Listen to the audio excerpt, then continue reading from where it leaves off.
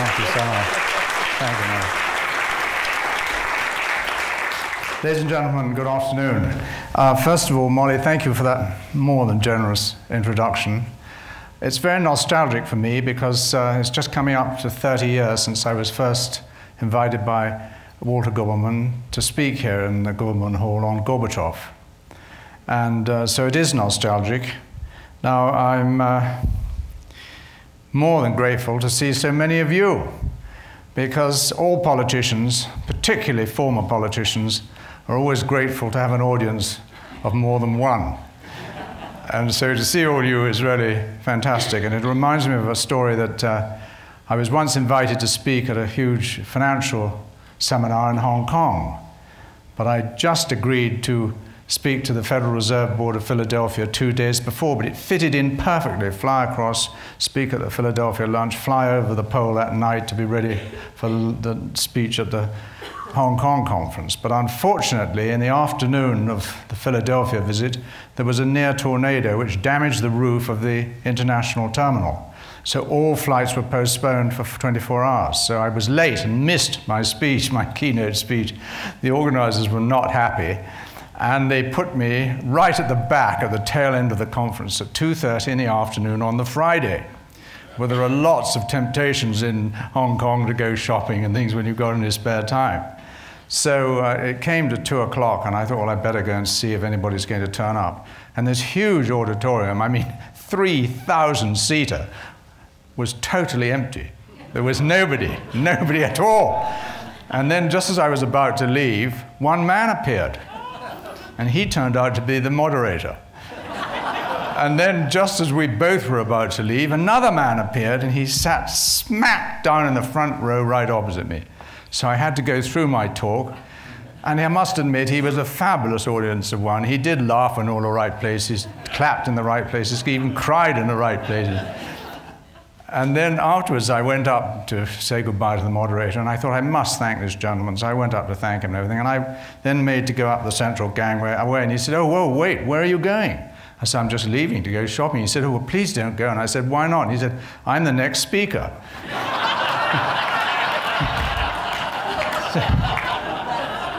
So tonight, or today rather, this afternoon, it feels like night in here, I'm going to say some fairly unconventional things, correcting some of what history would show to be errors, even in our favorite program like the History Channel. And when I see someone like Bobby Spencer here in the media, I don't mind being quoted. The big thing is, please don't misquote what I say, but quoted is fine. I believe what I'm saying. And I'll leave you with this story of the Archbishop of Canterbury, who one day decided he was going to try and bring the churches together, and he announced a sort of big official visit to the United States. And his clerics in Lambeth Palace said, oh, but your grace, you can't just go to America. You've got to get used to their media. You must go on a media course. So they did go on the media course. And he got off the aeroplane in the days when they had steps going up to the aeroplane. He got out the bottom of the gangway, and he met the press corps, and one reporter stuffed a microphone in his face. I won't try to imitate the accent here, but he said, say, Bishop, what do you think of all those strip clubs on the Upper East Side of Manhattan? And so the bishop thought, ah, yes, that's policy number 42. He said, are there any strip clubs on the Upper East Side of Manhattan? Innocence. And the next day's headline of the New York Times read, English Archbishop's first question on entering New York. So now we'll try and get down to the talk, if I can work these marvelous gizmos. I'll get over here to get out of the way of people sitting on this side. My aim of my talk really is to point out the causes of the war and the build-up, but the real causes of the war, which are so often misunderstood, to show you how the seeds of the surrender, the German eventual surrender, not defeat, but surrender of Germany, it was sown in the very first month of the war, to go through some of the military innovations that happened as a result of the First World War, to go through some of the political consequences and social consequences, and last of all, remembrance. And I apologize in advance for a slight bias to the Grenadier Guards in this, and to the 2nd Battalion, because that was my regiment that I was in that battalion commissioned, after I was commissioned at Sandhurst, which is like the American West Point. That was my battalion I was posted to, and therefore I have more photographs and more things to talk about. Now, in politics, there's certain things to remember about politics. First of all, politics is the practice of power, pure and simple. It's about power, whether it's influence over other people, whether it's economic power, military power. Politics is about power. And power is largely based on perceptions, which some people call prestige. I mean, in India, before the war, there were 300 million Indians, but only 30,000 British soldiers. Heavily prestige. In politics, there is usually a good reason for everything, or for events, and a real reason. And I hope to show you in this talk the real reason for the beginning of the First World War, and the good, or popular reason, for the start of the First World War. Really, to talk about the First World War, you have to go to Germany and the foundation of Germany by Otto von Bismarck. Germany, up until 1871 or just before 1850s, had been a whole collection of princedoms, often some fighting each other, but all in competition with each other, with the most dominant one being Prussia.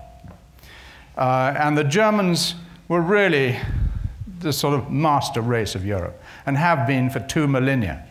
And the Roman Caesars had the Praetorian Guard, but the close-knit inner Praetorian Guard was called the Imperial Germanic Guard. The really tight guards of the Caesars were German. And the biggest defeat that Rome ever suffered, loss of 3 whole legions, 10% of its army, in less than a week, in a 3-day battle north of Bielefeld in Germany, were done by Germanic tribes.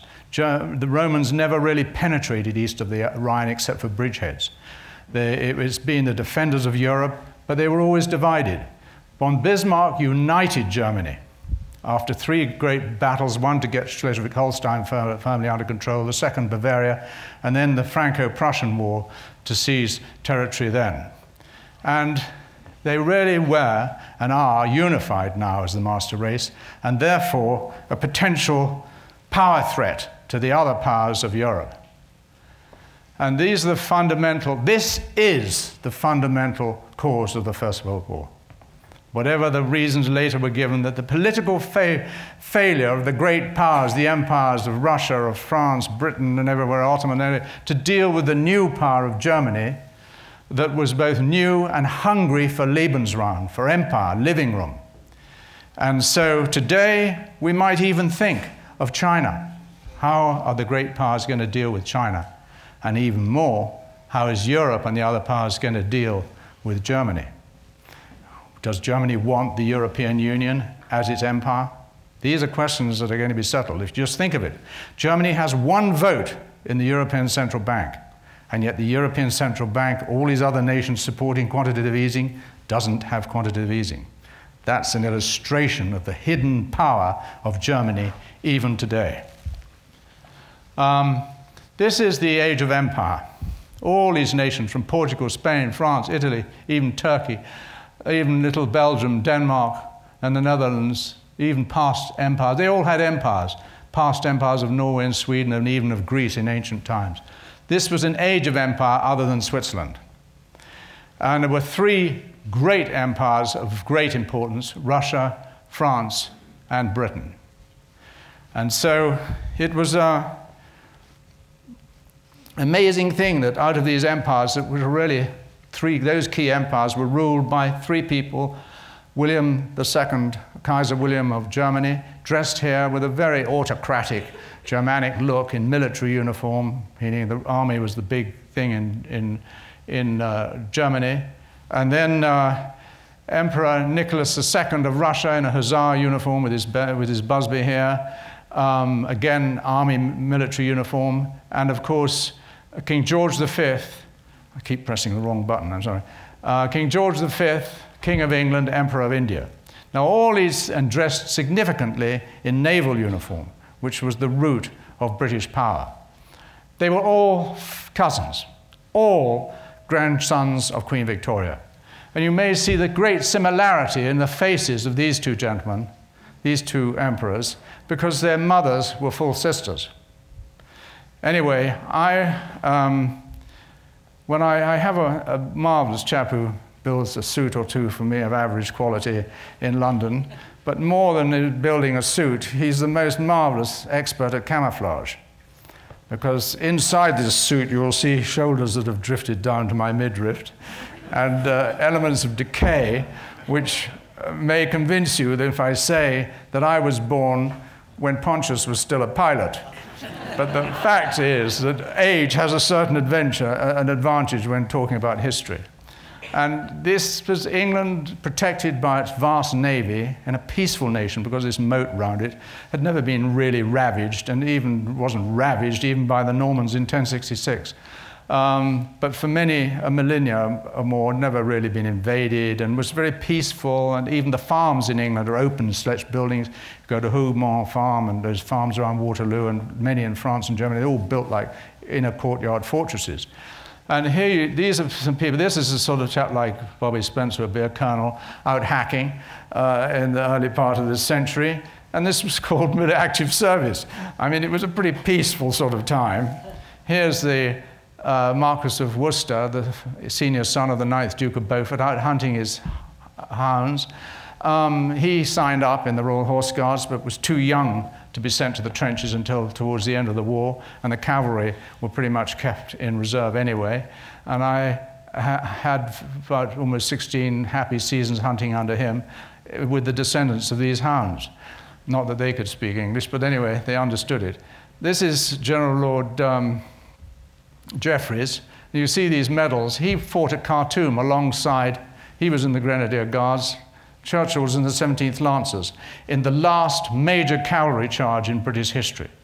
And they fought together, shared medals. Anyway, he was there, a fantastic Victorian Edwardian. He fought in a scarlet tunic.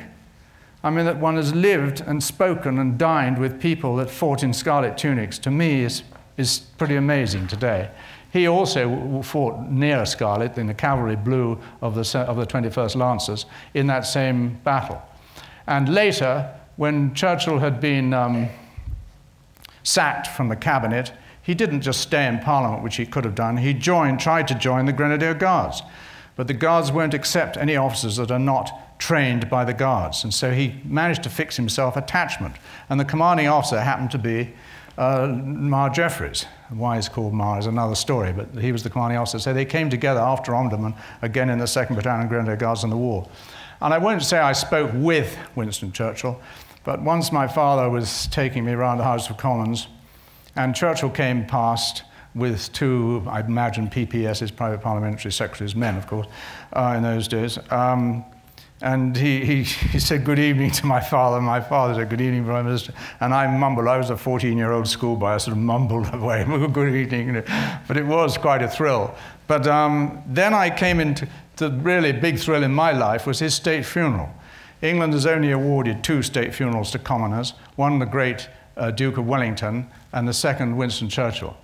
And here, that's me, but there are all some of the heroes of my lifetime. It was so thrilling to meet them all over us. I had them for a week in rehearsals and everything. Here's Lord Mountbatten, a nephew, uncle of Prince Philip, and the nephew of the Tsarina of Russia, Admiral of the Fleet. Lord Alexander fought in both wars. In here, you've got one Admiral of the Fleet, one Admiral of the Fleet, Marshal of the Royal Air Force, Portal, who fought in the fighters in the First World War. 3 field marshals, and 4 prime ministers, including the Prime Minister of Australia, Menzies, Sir Robert Menzies, who, if Churchill had been killed in the war, the British were going to ask to take over as the British Prime Minister if Churchill had been killed by the Germans. So it was probably one of the most memorable days of my life, because it was like seeing history. There's Winston in that thing, and these are 2 members of my platoon, actually, those 2. It was sort of made a bridge to history for me. So back to the Great War. While Britain was in peace and peace-loving and enjoying itself and having a wonderful time, Germany was preparing for war. And I mean really preparing in a thorough Germanic manner. 5 million men and 5 million reservists of absolutely superb soldiers. The Germans always are, but these were really treated like the darlings of the nation. And what was more important, a tremendous gearing of the civilian machine to war production and potential for war. So Germany was really ready for war, including, which hadn't come into any other armies, mechanization of its infantry, very fast moving, rather like the Second World War, repeated again, Blitzkrieg. These were early versions of it, but without tanks. Superb artillery. Some of the heavy artillery had shells weighing a ton. I mean, huge shells, and fabulous equipment. Meanwhile, the French had an army of 4 million, badly equipped and somewhat unmilitary. The Russians had an army of 1.5 million, 3 million reserves, appallingly badly equipped. Rather like the British, rather not terribly keen on training, pretty peaceful, loving. And the British army of 200,000. I mean, you can imagine why the Kaiser said that contemptible little army. I mean, it really was amazing. Well, when the Germans looked at this with this fabulous army, and the war party and German officers used to toast to Das Tag, the day when we're going to march on Europe and seize an empire from these rather idle empire owners like Russia, France, and so on. That was the military. The Kaiser didn't want to go to war. All his three cousins were all peace-loving. But he'd made darlings, and his father had made darlings of the nation, the military. And so they had huge power. Huge amounts of their budget was spent on defense, and they became so powerful, like the old landowning barons in England before Runnymede and the Charter of Magna Carta. They'd accumulated wealth, they were given wealth by the state, and of course it was costing the German economy a huge amount. And so there was urging, well, for God's sake, get on and use it and grab this empire. So this is the real cause of the First World War, the lust by Germany for empire and land, Lebensraum, and the ability of these not only 10 million, they were the 10 million best soldiers in the world by miles. And they had far the best equipment. So the tinder wood was already piling. And here we have this empire, countries. Now Britain felt so powerful that it didn't really need any defense treaties. It had its navy, which was the size, more than the size of the next two navies combined. It had 6 fleets. The home fleet, North Atlantic, South Atlantic, Mediterranean, Indian Ocean, and Pacific fleets. Not a single ship of consequence moved on the surface of the Earth's oceans without the tacit approval of the British government. It was really powerful.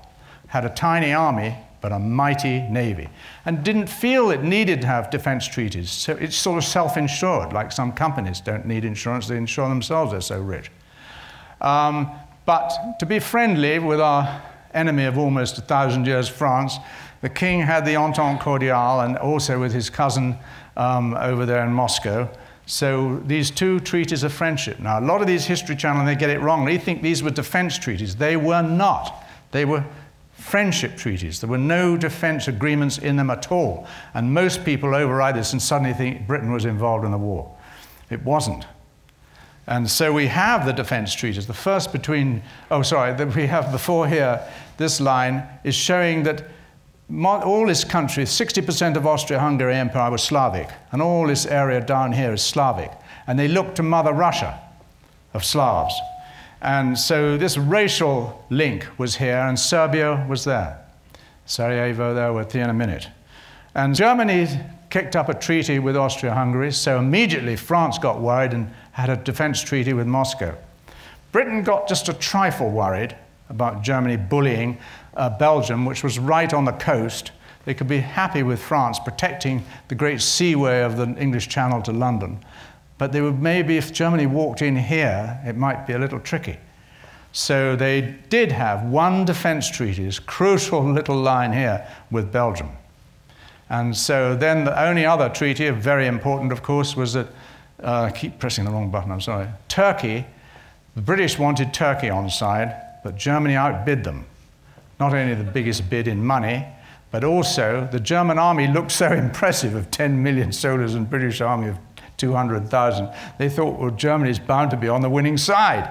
So they joined with German, Austria, and Hungary. And so we'll see how this all plays out. First of all, I just want to put in position here Serbia and Sarajevo. Sarajevo is in an area in these mountains a bit rebellious. Serbia was getting rebellious, wanting to get independence and full independence from what effectively was their rulers in the Austrian-Hungarian Empire. And then we had, on the 28th of June, 1914, Franz Joseph, the Emperor of Austria, had reigned for about 60 years. His brother had been shot as Emperor of Mexico in the outback of Mexico. His heir, his son and heir, had a girlfriend who wasn't royal, and so in a mutual pact they committed suicide. And so his nephew, Ferdinand, was the new heir apparent. And he was wanting Serbia to have independence. He was actually pro-Serbian independence and very kind man. And he went to try and do a bit of liaison here with a visit to Sarajevo, where a bomb was thrown in the first carriageway, bounced off his car, back of his car, killed 2 officers in the next motor car. And in the thing, they decided to go on a different route, pretty sensibly. But the driver of the leading car got it wrong and went on the original planned route, and then some chap said, "Go wrong way, you idiot." So this driver almost stalled the car. So there's a lot of political, a lot of artistic license here. This looks pretty imperial. Practically, he was in panic because he almost stalled the car and was trying with grating gears to get it in reverse. So he wasn't looking anywhere as good as that. Here's Gabriel Principi, the teenager. This chap looks a little older. And he's firing at the countess, who was Ferdinand's wife. And here he's already shot the Archduke. The Archduke was actually wearing a blue uniform at the least. Some historians say green, but the so-called ones and the colored, how they've colored them in all these things, now it's blue. But he was shot in the throat. Ironically, he was wearing a flak jacket, one of the very first lead flak jackets under his uniform. And so luckily, this chap didn't fire into his chest, but probably fired at his head or fired at his chest and the gun kicked up. He hit him in the throat. So that actually by this stage there would be blood spurting out, which is not shown. And this countess here was actually a very charming woman, so history relates, and slightly submissive. But here she's looking rather like those English country women, you know, rather dominating, sometimes wrong, but never uncertain, and no nonsense, and a sort of no sex please we're British attitude. And here she's standing here like that. She probably wasn't, but at least she was shot straight in the stomach and fell over him, and they were both died. Now that wasn't the beginning of the First World War. That was the match that enabled the fire to be lit. Many historians say this is the reason for the Soviet. That's the good reason. That's the excuse. The real reason we'll see. So the lighted match was applied to the fire of dry tinderwood.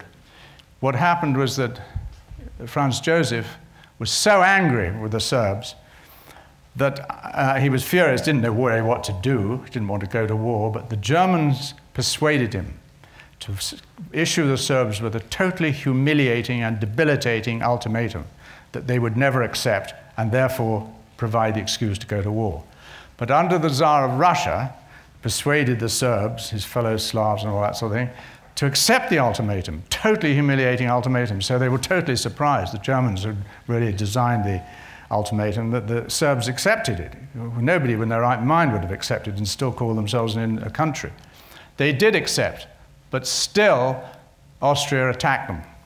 And so immediately this attack occurred, and immediately these alliances came in. First of all, Russia came to protect Serbia. And in doing so, she attacked Austria-Hungary.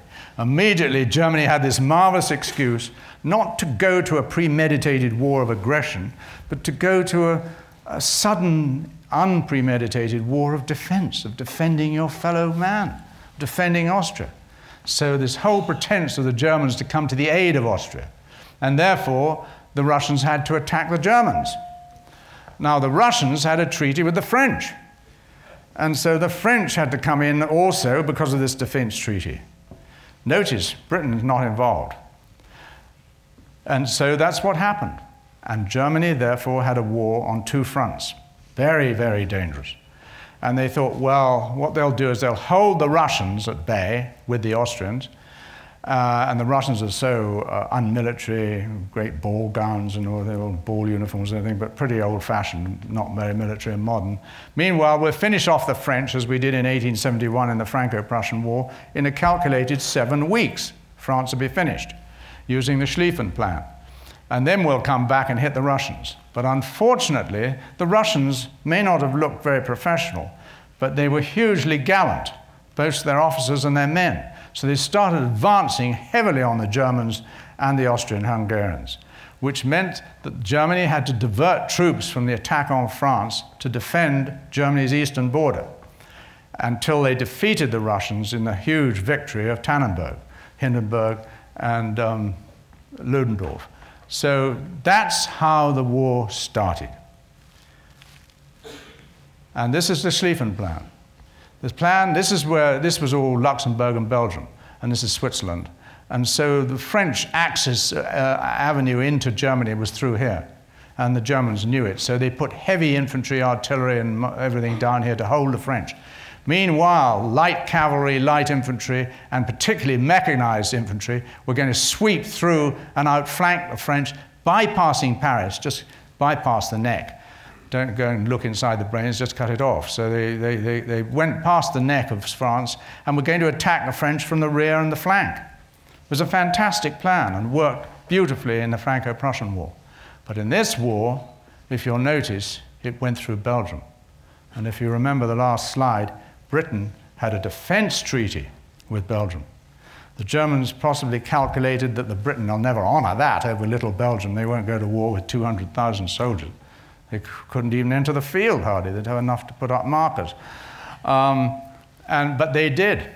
And so that is what triggered Britain and its whole empire coming into the war, and eventually the United States. So Britain dresses for war. These scarlet tunics and bearskins were replaced by this. This is guard order. In battle, obviously, there'd be khaki straps and all that sort of thing. Officer in frock coat, and here they are. But the only pieces of equipment of Britain that were anywhere near superior to the, as good as the German were the rifle, this Lee Enfield rifle, and the khaki uniform that we'd learned to camouflage ourselves in the Boer War in South Africa. All the other armies, the German and the French, went in almost in Napoleonic dress into the beginning. The French had red trousers and blue coats. I mean, very like Napoleon's army into the First World War. And so here are the Grenadier Guards at Chelsea Barracks, just forming up, marching off to war. There's an officer, public school boy, with his ash plant or walking stick, as they commonly call it now, and his pistol, no sword. This was in 1915, when swords were abandoned in 1914. They found they weren't much use. Even the walking sticks were at least useful for marching, but the swords were of no use, so they were abandoned. But this pistol. Now, people might say, why aren't officers armed the same as the men and more? They are today for camouflage reasons. But an officer's job is not to kill the enemy. An officer's job is to put his men in a position and allow them to kill the enemy effectively. The officer's in a command role, not a killing role. And the pistol is purely for self-defense. Either a Webley .445 or a Colt 45 is what the British Army were issued with. A stopping weapon for self-defense, or humane killing. A lot of officers' pistols were used on horses that were badly maimed at the beginning of this war, in the War of Movement, horribly maimed. Had a big effect on the British soldier. And a lot of them were put out of their misery with pistols. And I have absolutely no doubt that even some appallingly wounded men were put to sleep in the same way, although never publicized. Here, these British officers were still of the old school. You know, it was all balls and bubble. And it was either ball games like cricket, tennis, polo, and all that sort of stuff, or it was hunt balls and bubbly champagne and parades. There was very little military tactics taught to Guards officers in London at that time. And they did old-fashioned tactics, like a British square. And you can see, it looks, these bayonets, these long 17-inch bayonets are pretty ferocious. And a square was actually 4 ranks. And right up to 1900, here the Grenadier Guards in a barracks practicing the square. 1900. But it was an outdated technique, because although this was an amazing thing, and one of the key things is you couldn't run away from it. If you were frightened, you couldn't get out of the square. So it kept all your men there, 2 kneeling and 2 standing ranks, and with tremendous firepower now with the Enfield. But one machine gun placed in the right place could do enormous damage. So it was still completely outdated for the First World War, but was still practiced. So Britain was far behind. This is just to show that so many names like Harvard, there was a Harvard in the 2nd Battalion Grenadier Guards, and Patton was a Grenadier, one very thing. And so the British marched to war out of this very gate. And as a young man, I remember going to officers' mess things in this very barracks with this guard room and everything. Out marched 1,000 Grenadiers and 1,000 Irish Guards. Of the Grenadiers, 925 were casualties by Christmas, a 92.9% casualty rate. And inside, as they marched, next to this sentry was standing the Prince of Wales, who was a Grenadier, who was in tears as he saluted the colours in each company that passed, because his father would not allow him to go with his men. So they marched out. This is one of our Christmas cards of a sergeant showing families to a Christmas party at Chelsea Barracks. And this is our new Christmas card for this year, commemorating when they did march out of the barracks. You see the Corps of Drums of the 3rd Battalion in the scarlet tunics, and the battalion behind, led by Colonel Norrie. Out of Chelsea Barracks, there's Chelsea Barracks. The Chelsea Hospital is on the right, Lower Sloane Street, going down towards the river. So those of you who know London know that area pretty well. And here are some of these poor souls. If the average figures were taken, only 2 of them would have survived by Christmas. Appalling, appalling loss of life. And the best life. These were the volunteers. So we have the Schlieffen Plan. The Schlieffen Plan simplified from the original one I showed you. But again, you can see the holding pattern, and then the light patterns and the hugely light mechanized. This was the theory. This was the plan, simplified version. And this is what happened. The Northern Army and the British were up here, French down here, and it started to work, but they went through Belgium, triggering the British. The Belgians held enough time for the British to come through to Mons, which is about here in Belgium, and start to form the rear guard for the British Army, which was in fast retreat. And then the miracle happened. The German general in charge was so convinced that the British ragtag mob were beaten back that he thought they were defeated. A number of commanders in history have made that same mistake, because the British are not all that Prussian efficiency and brought up in war. And so he made the mistake of thinking the British were beaten, therefore he could take the flank of the French, and turned his whole divisions south to take the flank and roll up the French from the rear, right in front of the British who were here on the Marne, and a huge division that was pulled in here in taxis of the French. This is Champagne country. Well, the French were not going to let Epinay go. And so with great dash, they shipped their divisions out in taxis from France, from Paris, and they had the most incredible victory, the victory of the Marne. And it turned the Germans back. They were so shocked. And then we had the beginnings. There was the Germans retreated way east, and there was the race to the sea. The British and the Germans raced up here. England didn't want these ports to go. And so they raced up to about here, and the line came down through here to Switzerland. And this part of Belgium, and the Battle of Ypres and all that were up here. And then, of course, the beginnings of trench warfare. Now, the Germans, the one thing the Germans were not equipped for was a sustained war of attrition against these huge empires, particularly with food. And so this is how it all started, and Germany got on the wrong foot. It appeared. Here's the path of the 2nd Battalion Grenadier Guards up to Mons, old Waterloo battles under Wellington, Namur, and Malplaquet under Churchill's great ancestor, the 1st Duke of Marlborough.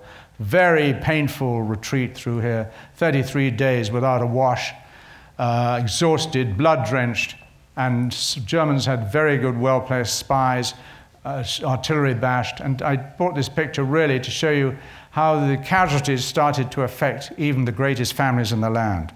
The Cecil family, the family of the Marquis of Salisbury, he had 2 sons in that 2nd Battalion Grenadier Guards, and the first one was mortally wounded here, and 2 days later his next son was killed, and body never recovered in the forests around here. So it was a very, very painful and expensive in blood, drenched in blood, and those horses and things, as I said, had a bad effect on the British soldiers until they got to the Marne, where they sort of reformed on this side of the river, and the Germans thought they were beaten and started to head down the south, exposing their flank, which was the miracle of the Marne. And the French and British did it. So the German seeds of surrender were sown. First of all, the arrogance that you could have a two-front war. That was a major strategic error. And then the second, the invasion of Belgium, was arrogant as well, because it brought in Britain and its vast Royal Navy. And of course, the Royal Navy led to the starvation of the German army and the civilians, food riots, and the eventual surrender of Germany. Not conquest, but surrender. And of course, the changed Schlieffen Plan by putting too few troops into the top movements of the Schlieffen Plan, and secondly, by assuming Britain was beaten. And so they really came to a war of attrition, 4.5 years of stalemate, absolutely drenched in blood. But we must remember, Germany was not defeated. It surrendered. It was starved into submission, rather like Britain might have been with the U-boat onslaught. The courage, determination, and the skill of the German U-boat fleet was such that Britain was down to less than a month's food at the worst stage of 1941, and very nearly starved into submission. There's a story that went that when Churchill came across to see President Roosevelt and asked for assistance, and Roosevelt gave him ships and grain and all that sort of thing. He said, "But Winston, I can't just give you this stuff, otherwise we'll be considered a belligerent nation. We're neutral. So I must have something in return." And Churchill said, "Well, how about a lease on all our naval bases in the Caribbean and Bermuda?" And so Roosevelt said, "Done." And announcing this in the House of Commons a week or two later, socialists couldn't resist attacking Winston and knew he was great on history but weak on geography. And one minister said, "Mr. Speaker, I'd like to ask the Prime Minister where exactly the Virgin Islands are." Well, the brilliance of Winston, he got up and he said, "Well, I can tell the honourable gentleman, they're far, far away from the Isle of Man." Anyway, here we're into a war of attrition. British trenches, this is what they look like technically, but pretty soon rain and things made them in pretty good mess. Most of them were ankle deep in water, often knee deep, and sometimes there are pictures of them waist deep. And this was one of the coldest winters on record. That's why you've got such disease and things. Imagine the latrines flooded when water's waist deep, for a start, let alone the horror of the war, eating food frozen stiff, and with constant shelling. These shapes of the trenches were designed to stop the blast of a shell landing in the trench, killing people in the trenches further down, reduce the effect. Even at this distance from a shell here, down 2 legs of the thing, it caused eyes to bleed, nose to bleed, and things like that, ears to bleed.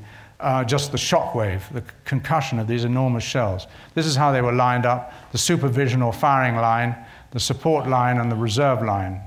When barbed wire came in 1915, with 3 rows in front, 1 behind in case the enemy broke through and tried to attack you from the back, and also to aid the people in the support line firing to cover you. And even then, the German wire was almost twice the thickness of the British wire. I mean, our shells might have tested and broke British wire, but they were filing it into German wire, and our soldiers were pushed forward, and the wire was still intact. Even the wire cutters that were issued would cut British wire, wouldn't cut the German wire. I mean, the Germans really are a tough, tough nation. Here's a picture, a ground aerial photograph of the. Here's a British corporal of the 2nd Battalion. You can see 2nd Battalion Grenadier Guards corporal, marksman, good conduct stripe, and he's already been wounded twice. Those 2 little flashes mean he'd been in hospital twice.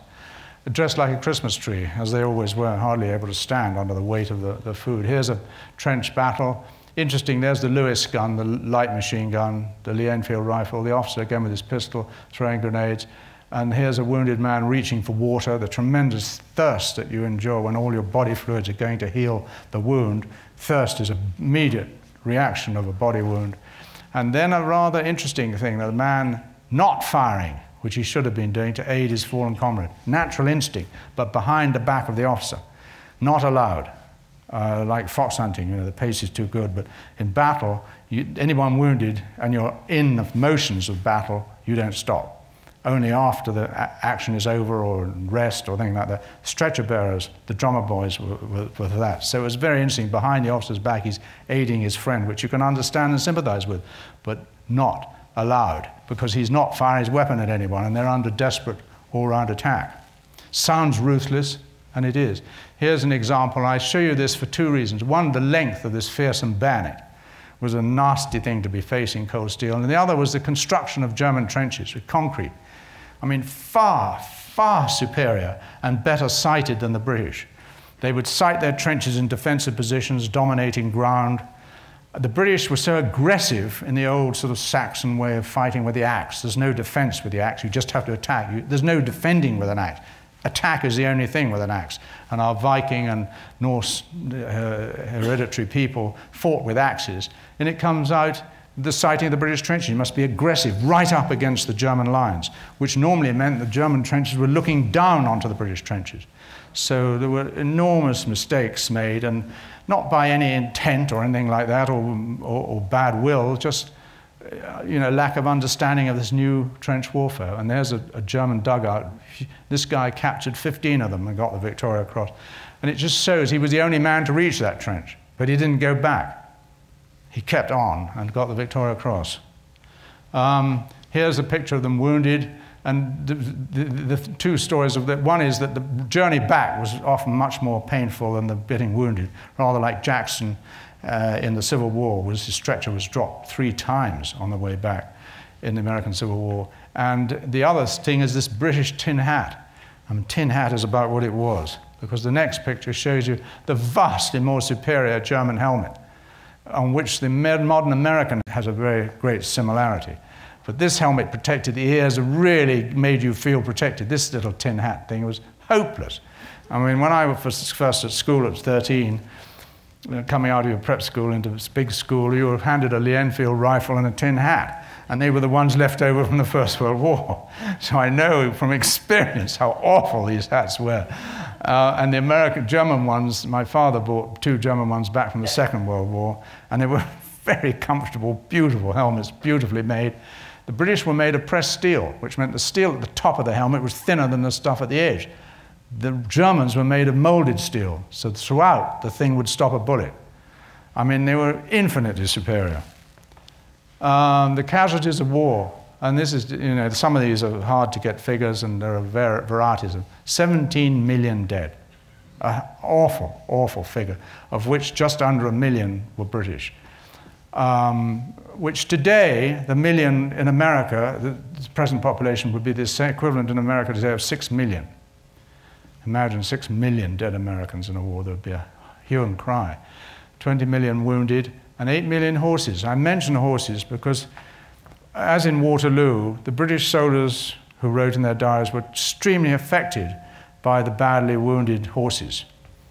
My former wife was a lover of animals, and we were out fox hunting at home one day, and she had a certain difficulty with a fence, was thrown off and landed, almost broke her nose and broke her right wrist and cut her cheek on a piece of flint, and was standing up and luckily held onto the horse, his reins. And one of these English country women, you know, the no sex, please wear British, rode up and very kindly handed her a handkerchief. And my wife started wiping the blood from her face, and everything. The woman said, "That's not for you, it's for the horse." I mean, it's quite extraordinary. So here we are, this dreadful, dreadful war.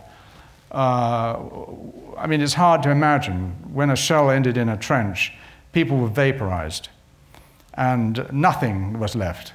Metal had gone. I mean, the heat and everything, it just vapor, not even uniform, nothing was left. But in the hazy, misty days, the mist suddenly became reddened with the blood and gore of the soldiers that were killed. And soldiers were there wiping this stuff out of their eyes in next-door trenches. I mean, it was gruesome. And the casualty evacuation, as I showed several slides ago, was not like today with helicopters and numbing medicines and all that sort of stuff.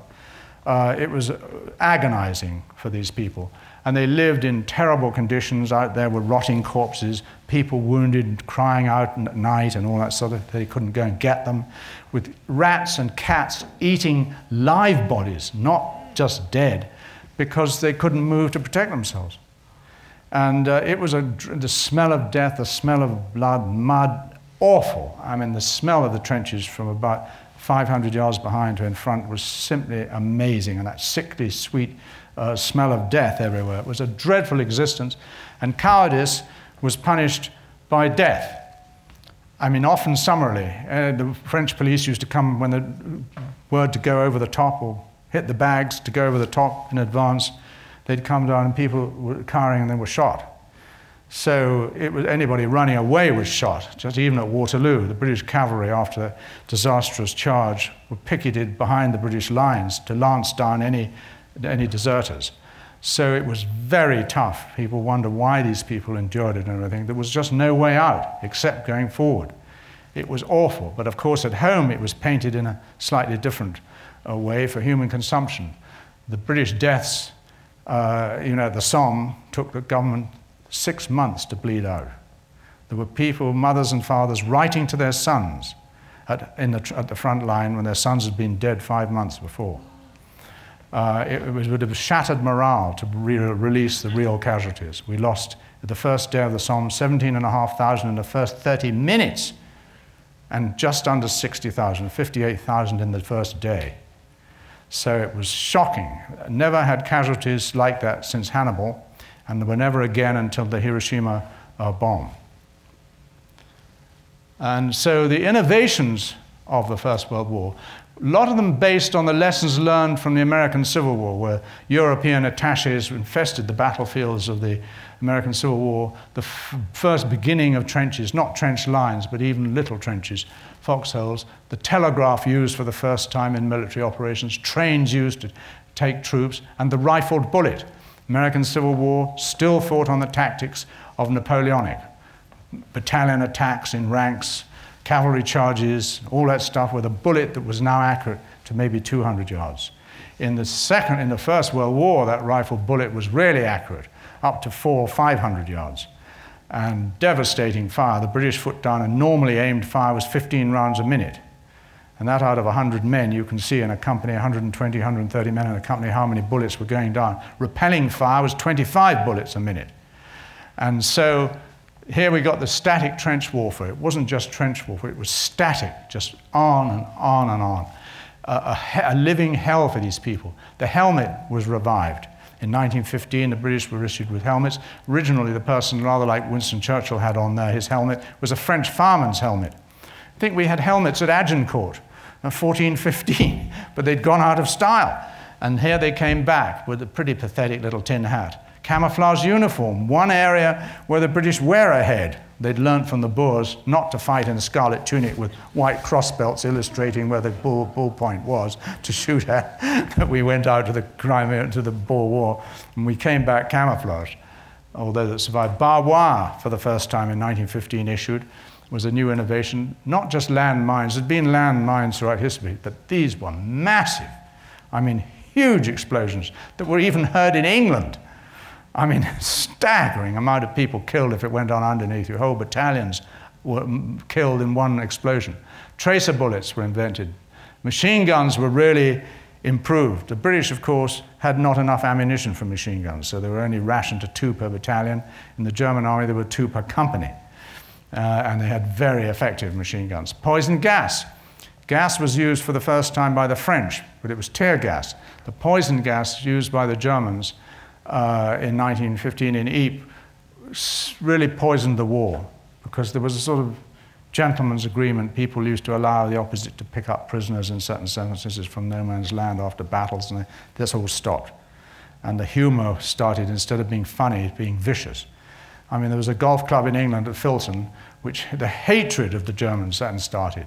And that's what upset the king, and was one of the biggest influences why King George was late in rescuing his cousin, Emperor Nicholas II, because it wasn't just respecting the Germans, it was a hatred after the first use of gas. But again, the Germans made the best gas masks. The first rubber ones with built-in eyepieces. British ones were pieces of cloth. I mean, it was hopeless. Then the tank, which was one great English invention, invented based on the Roman tortoise with the shields up and everything. And it was first tied out at Hatfield House, the Marquis of Salisbury's home, very near the Elizabeth Oak, where his ancestor came with the the monarch's ring from the dead Mary, Queen Mary, to put on the finger of Princess Elizabeth, who became Queen Elizabeth I at Hatfield House and Elizabeth Oak, which was unfortunately struck by lightning about 10 years ago. But that was where the first tanks were tried out. Wireless instead of telegraph started to come rudimentary, and that enabled all arms coordination, particularly between artillery and infantry, so that you wouldn't be firing into your own soldiers as they advanced or didn't advance. Also, of course, aeroplanes were using wireless too to spot. And then the beginnings of the recognition of shell shock, that some of these people that were left cowering in the trenches and were shot summarily were actually shell shocked. But gradually it became, mainly through the Royal Army Medical Corps, realized what shell shock was, and it was damaging. I remember when I was a Grenadier recruit, we were put in a dugout about 20 or 30 feet under the ground, concrete, and it was shelled for a minute by British artillery.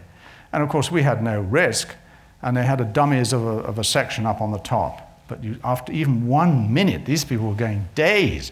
You began to feel this boom going through you. The shockwave was going through you. It caused no harm, except I'm a little stupid now, but it didn't appear to be harmful, but you could feel it pressuring you down, and that was 30 feet underground. These people were feeling it up on the top of the ground. We went up afterwards and looked at this section of dummies. Nothing left, vaporized, nothing. A few little scraps of hessian and wood splinters, that was it. Gone. And so shell shock came in, and of course conscription, the industrialized killing, as I said, 60,000 lost in a single day.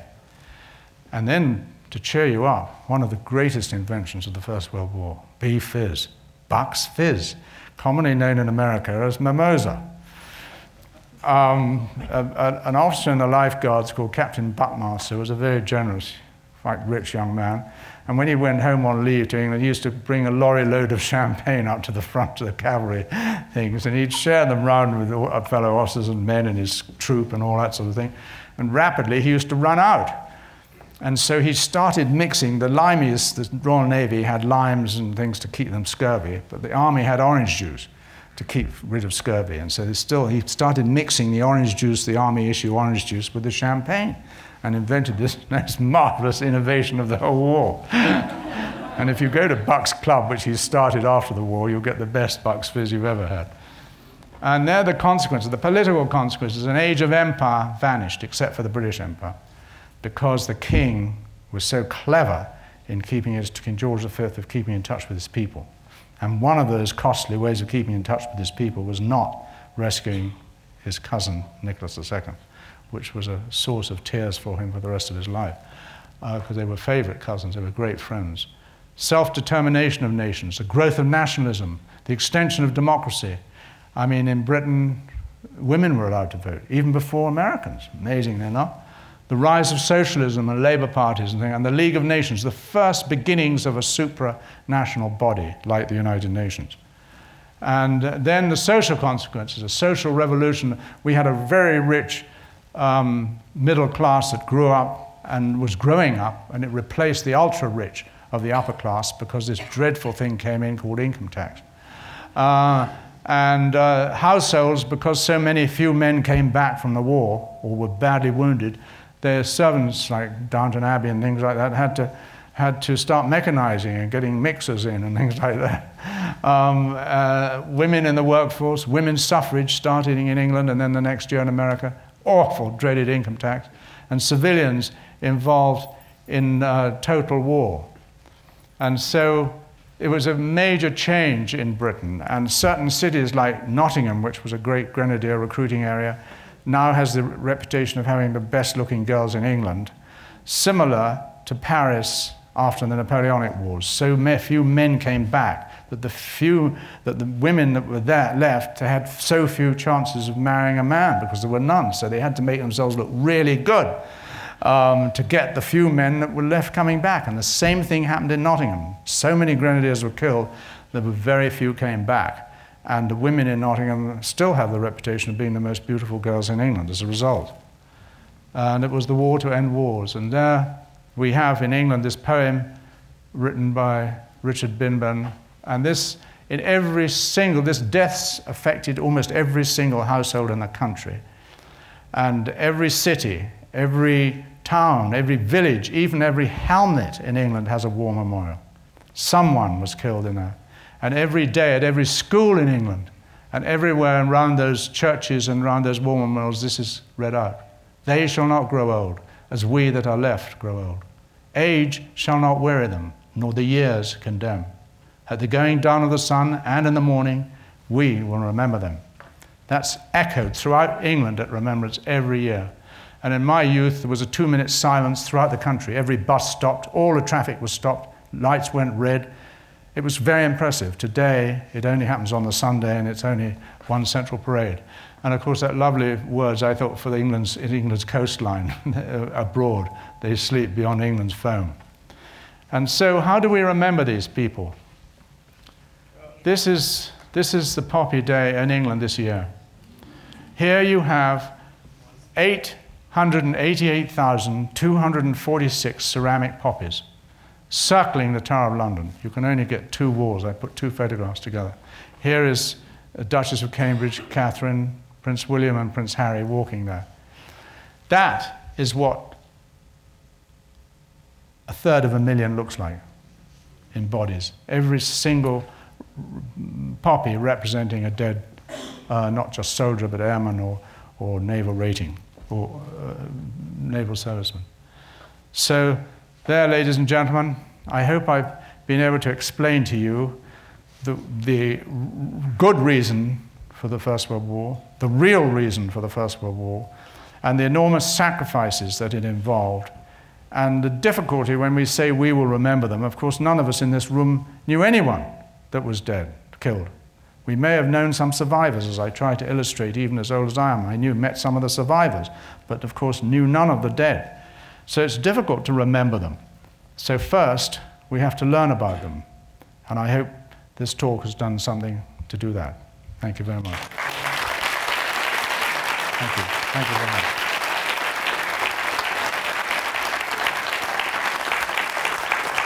Yes, sir. You said at the beginning that it was surrender, not defeat. It was what? But you said in the beginning that it was surrender, not defeat. Why was that? I mean, the Germans ran out of money and they ran out of food and all that. No, they didn't run out of money. They ran out of food.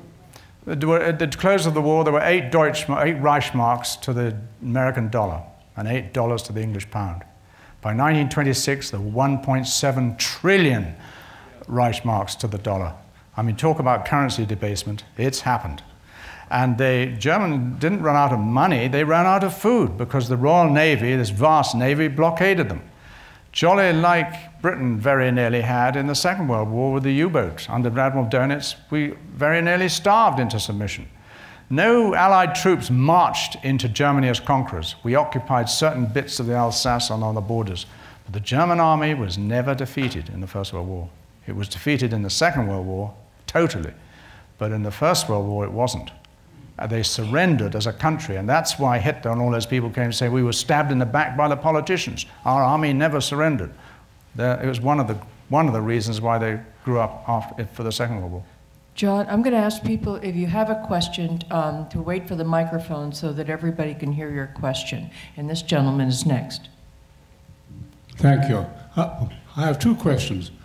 Could you please explain the precise causes for 1917, the United States to join the Allies in the First World War? My second question is, to what extent can it be said that the Treaty of Versailles that ended on the 28th of June 1919, the First World War, led to the Second World War?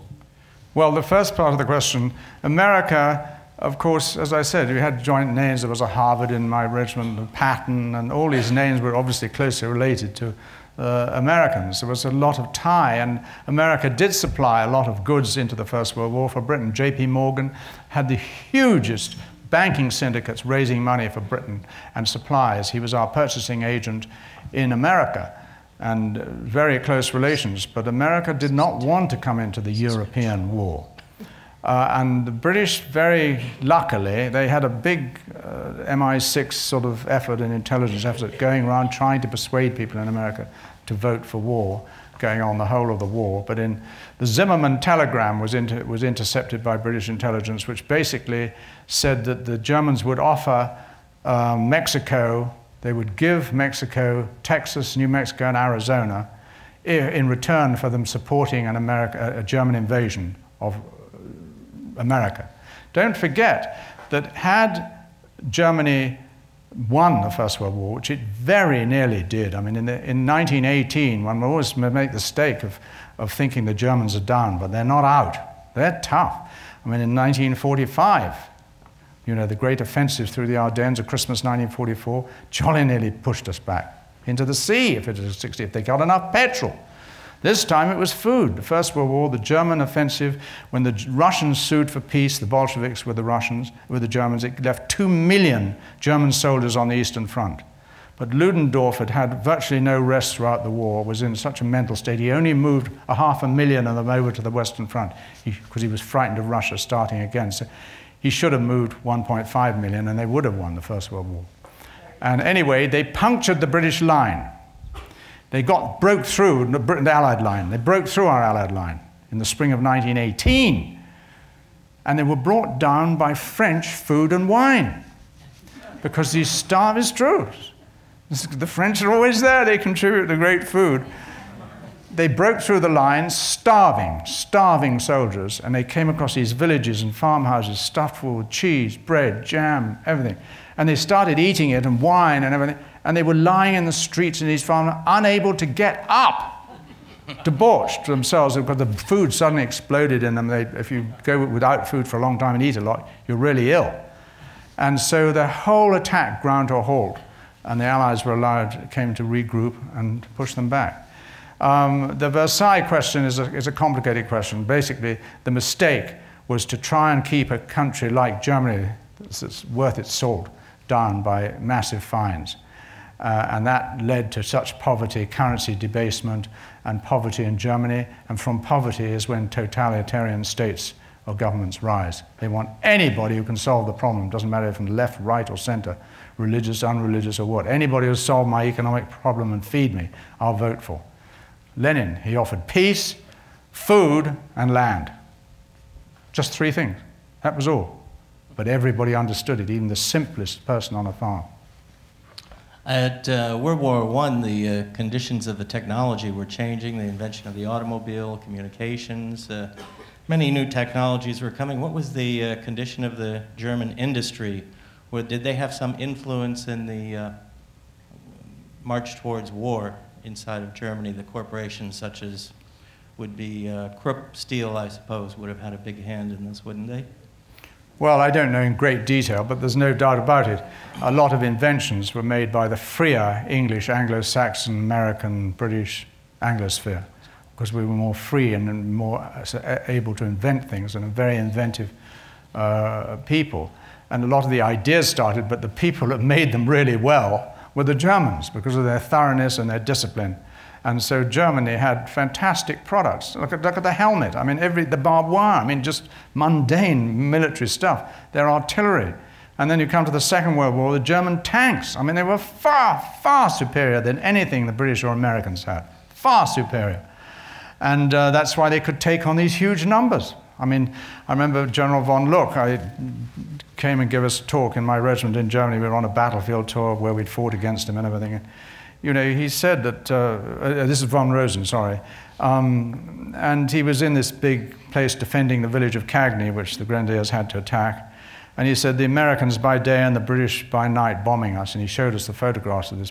He said it was turning over 70-ton tanks, and my regiment had just come back from Russia, where we would probably kill 20 to 30, destroy 20 to 30 Russian tanks before lunch, go back to rearm and kill another 20 in the afternoon.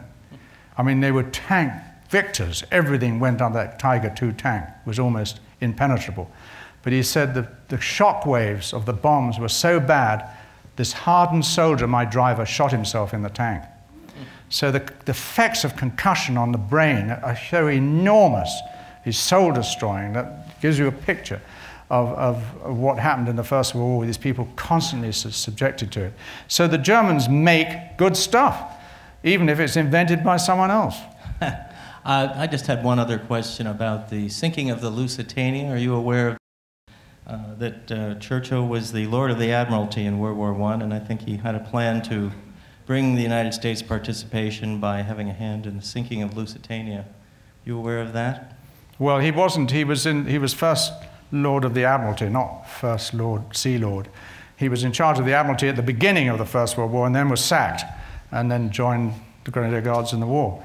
You know, he had some grounded. I didn't know he thought. I think Lusitania was sunk because of Ludendorff's order of unrestricted shooting by submarines in the First World War.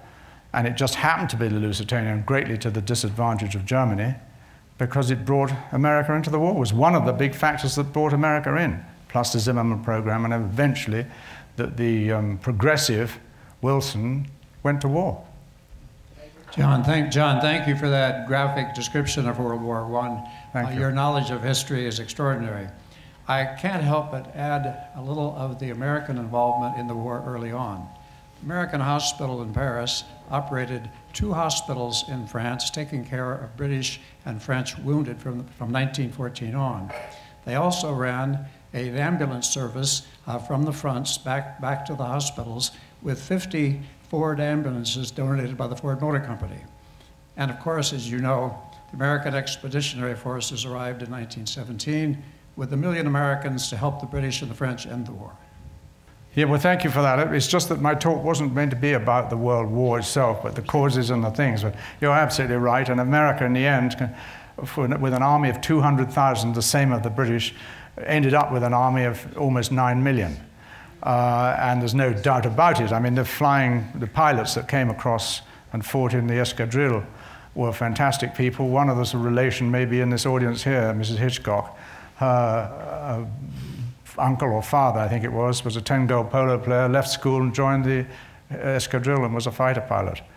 So they did have tremendous contributions, and Pershing and people, there's no doubt about it. When the Russians sued for peace, the only way we even held the Germans, the British and the French were hanging on by their fingernails, would have been pushed into the sea.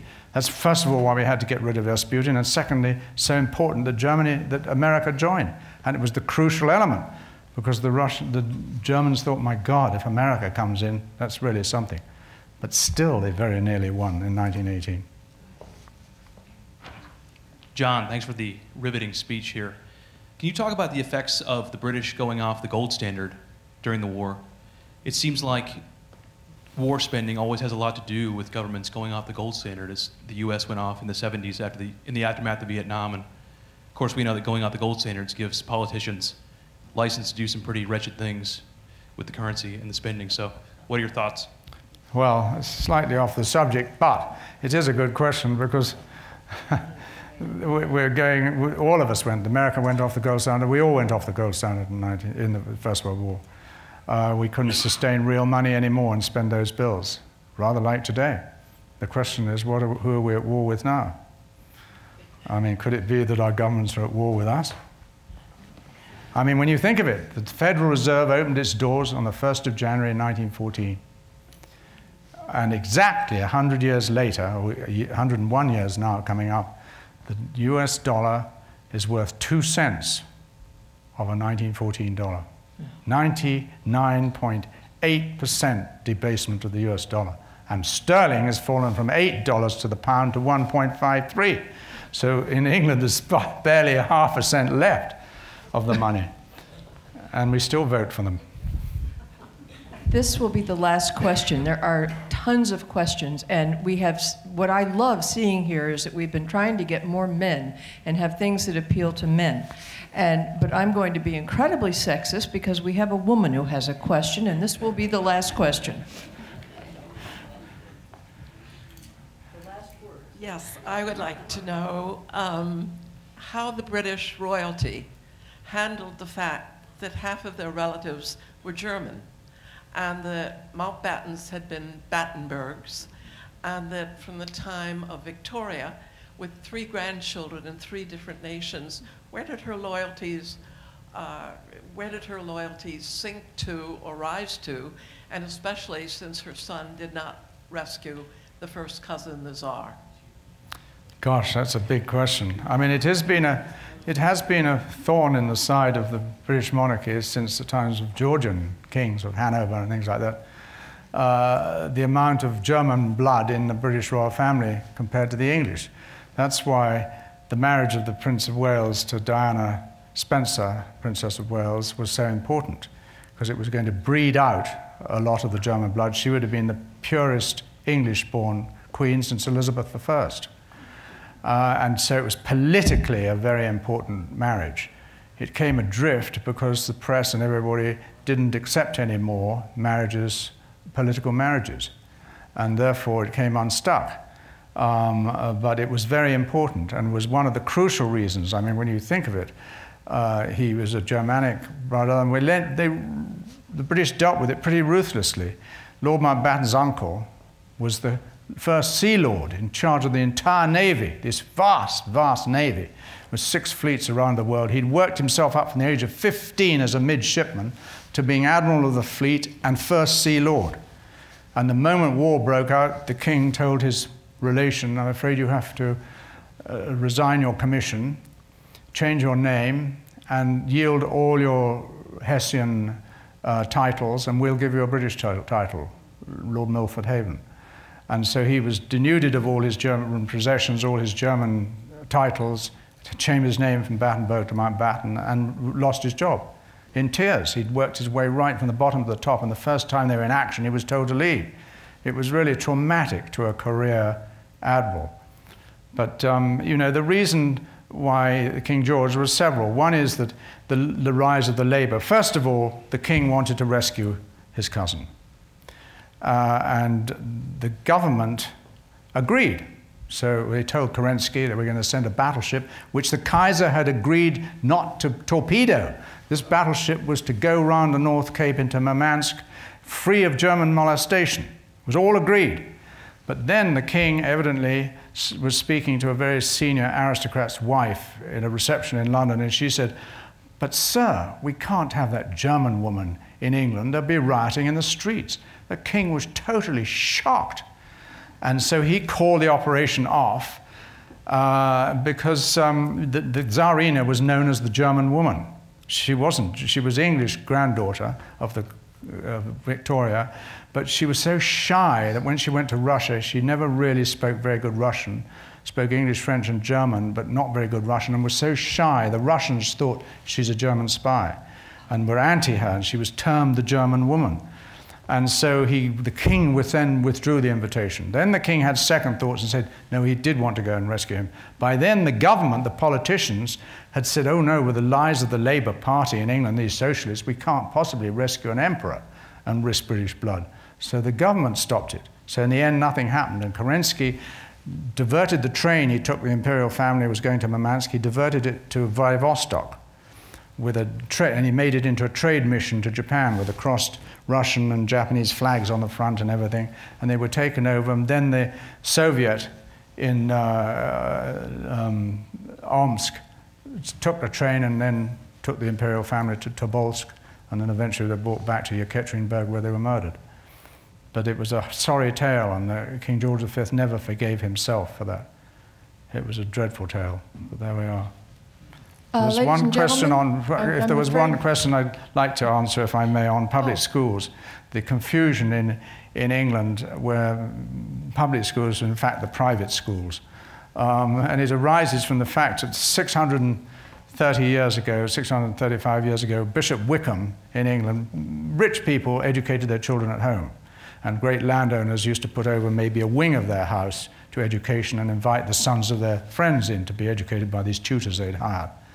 And then Bishop Wickham realized there were a lot of middle-class British people who would have benefited enormously, just themselves and the country, if they were better educated.